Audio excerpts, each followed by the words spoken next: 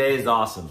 I'm Curtis Thompson, and today's leadership quality is all about seeking wisdom.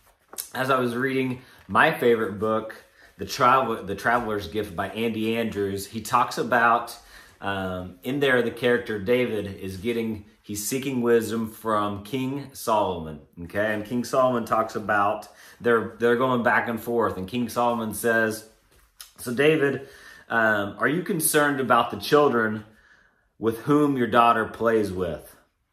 And David's like, of course I am. And King Solomon says, so why? Why are you concerned? And so David's like, because it's, who she hangs out with, good.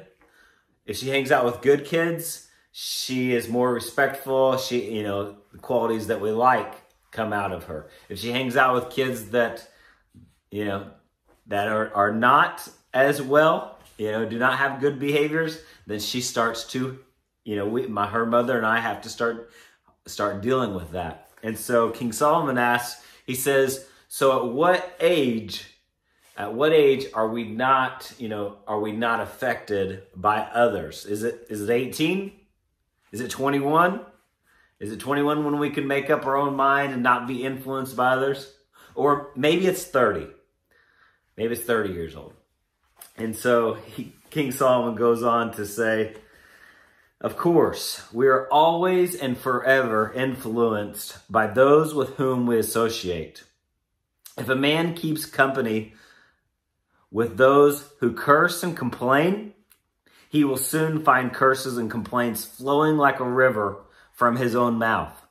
If he spends his days with those seeking handouts, he will soon find his finances in disarray.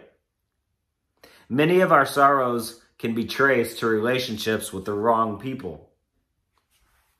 David's like, so this is an important step in seeking wisdom, is what you're telling me.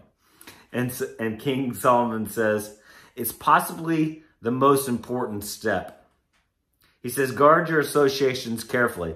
Anytime you tolerate mediocrity in your choice of companions, you become more comfortable with mediocrity in your own life.